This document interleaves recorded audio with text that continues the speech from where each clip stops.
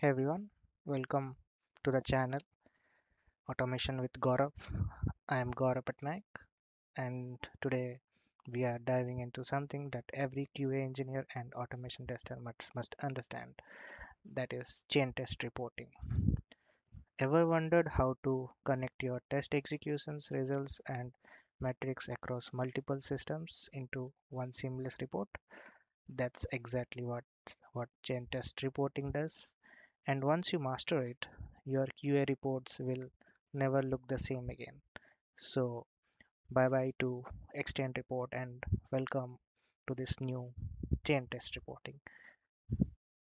So, why we need a chain test report? In this video, we will break down what chain test reporting actually means, why it's used in modern CI/CD pipelines, and how it helps in identifying test dependencies, tracking defects, and improving testability. So, whether you are a beginner or a senior QA lead, stay tuned till the end because this intro will set the foundation for everything that follows in the series. Let's get started.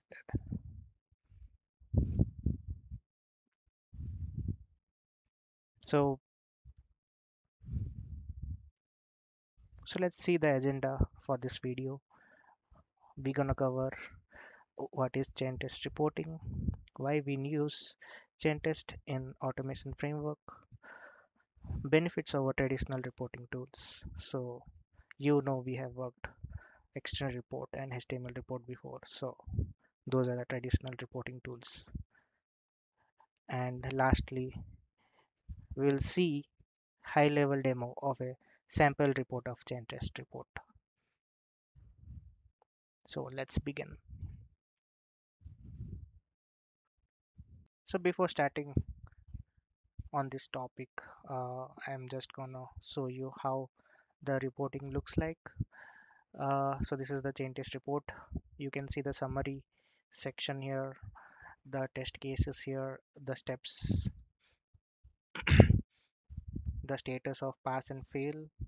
So this is the basic report which we can see, and we'll discuss this in detail.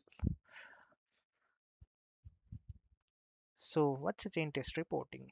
Chain test is basically it's a modern reporting framework designed specifically for automation testing.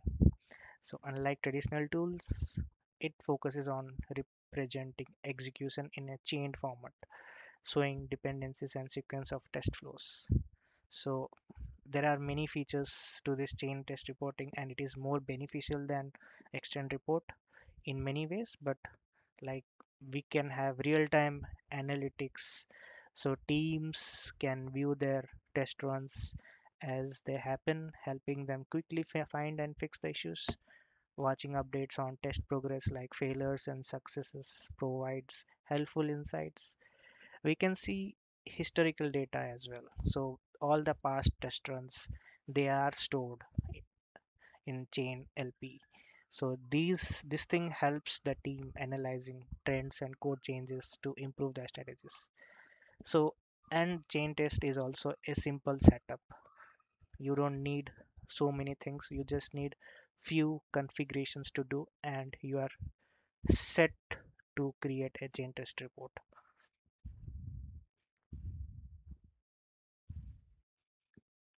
So the question is why we need chain test report in automation framework.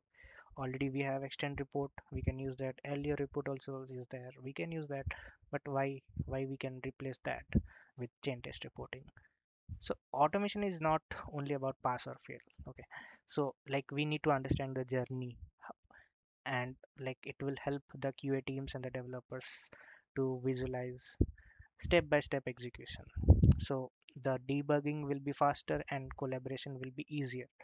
We can easily find the old test runs and we can compare with the new test runs as well. It offers real-time data, interactive dashboards, and better teamwork for testing groups. So as a automation moving to quicker integration and delivery, so having this strong and flexible reporting tool is very much important than ever. That's why we should replace our old reporting tool with ChainTest Reporting.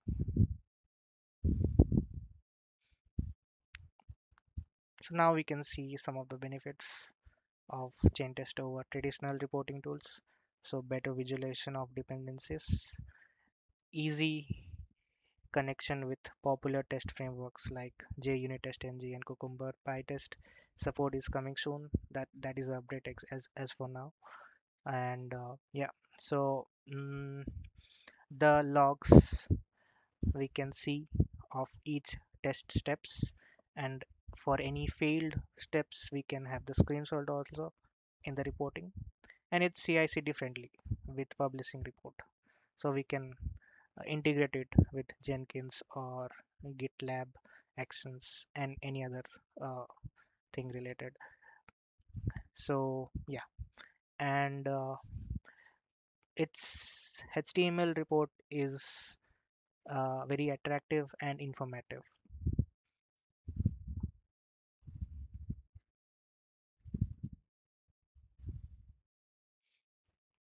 So now coming to the high level demo of a sample report, we can see like there are two slides. I'll just take you to the real report so that we can see that in detail. So you can see the report which is generated. Basically, I have executed one of the uh, suits, so that's why I have got this report. This has been executed, and chain test reporting has been implemented in the framework. So the components, as we can see, is the title and the timestamps when the execution started and when it has ended, and how much time it has taken, 49 seconds. All the summary related details like suits, classes, methods, one passed, three passed. So basically seven test methods are there for three classes. So that's why all the details are mentioned as per that. So coming down, we can see each step, each test, and its steps. So this has been done only because of the logs that are created with test and test chain test report. Yeah, so you can see all the details here. If you expand, you can see all the steps. Yeah, so this is kind of high level demo of a sample chain test reporting which has been implemented in the automation test framework.